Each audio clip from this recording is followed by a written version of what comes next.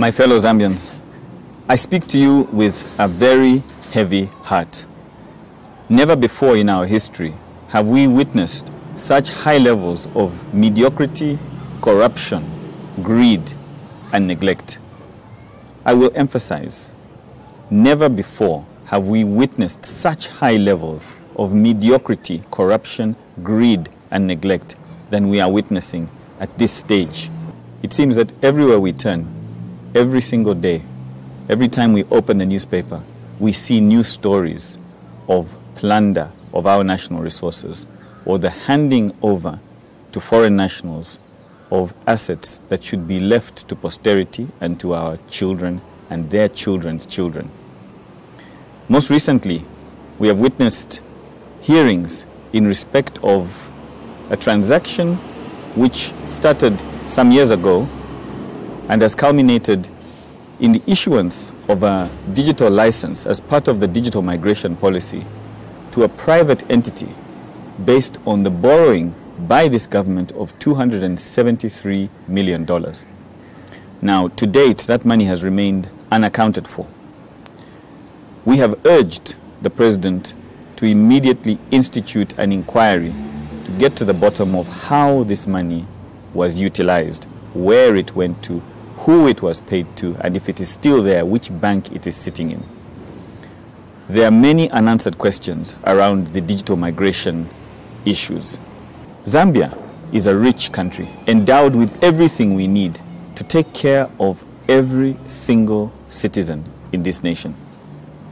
But unfortunately, as we have seen most recently with questionable and dubious transactions that remained unexplained, we are not headed in the right direction.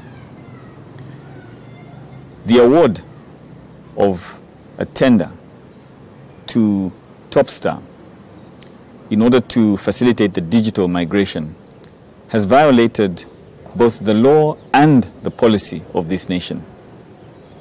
The policy itself is quite clear that no license carrier, which is what TOPSTAR is, can itself be a service provider offering channels to end users. This has created an unfair advantage for the entity that is supposed to be the license carrier, facilitating local broadcasters to provide you with the variety of news that you need.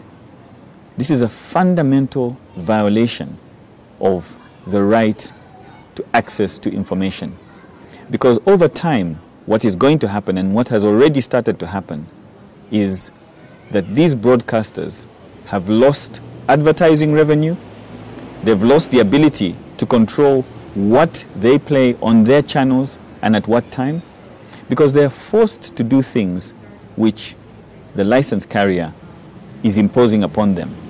And all this is being done with the tacit approval of the authorities in this administration that should be protecting your interests by protecting the interests of these local broadcasters. What will result is a reduction, a significant reduction of the kind of news that you can consume.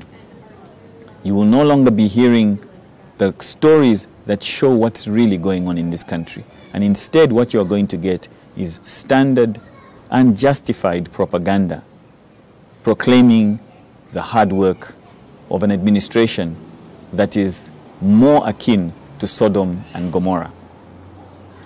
It's high time that we rose up as a nation and said enough is enough. We need a commission of inquiry. We need proper accounting. We need a full investigation as to where the $273 million that was supposedly loaned to a private company in order to do the rollout of the digital migration, setting up the transmission lines in various provinces. Now, when you just look at the maths, the whole story does not add up.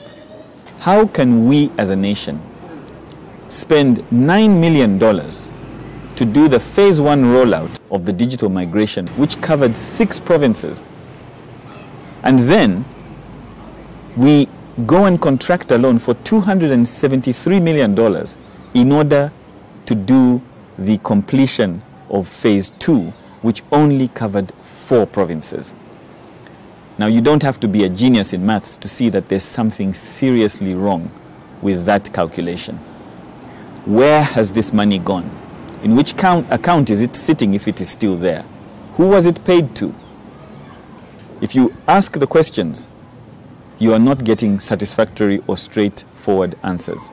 The Minister of Broadcasting is running away, hiding.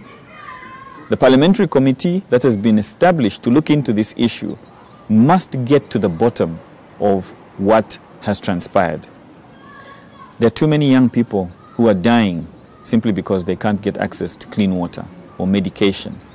There are too many young children who are leaving school to sell their labor for 20 or 30 kwacha a day, to work as a maid, if they're lucky.